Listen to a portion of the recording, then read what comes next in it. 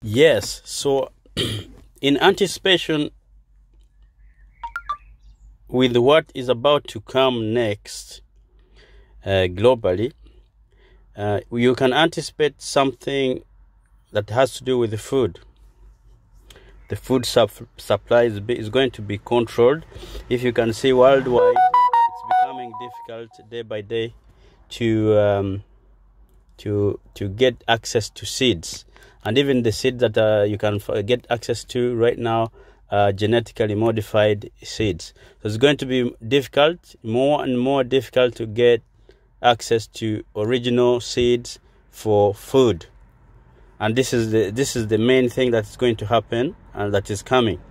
And behind all this was many years ago when I read about this the seed vault that Bill Gates, among others, but specifically Bill Gates, as you can see here, Bill and Melinda Gates Foundation funded a seed vault in Norway, in the mountains in Norway, and they had all kinds of copies, and they had all kinds of seeds of everything that you could imagine stored there in anticipation of a cataclysm, a global crisis that would happen.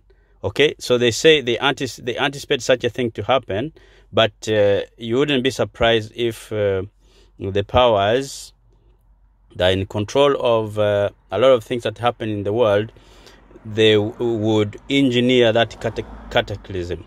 So to be on the safe side, I recommend that governments, other governments, if they do care, if they're not in these people's pockets, to also store their own seeds, or for people, individual people, to start storing their own food, to start planting original foods, and storing their own seeds for themselves, because time is coming whereby it's going to be difficult to get seeds to even plant the food that you need to plant.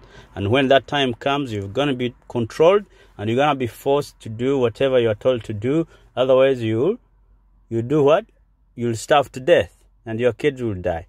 So there's a lot of things happening, so it's time to get serious, people.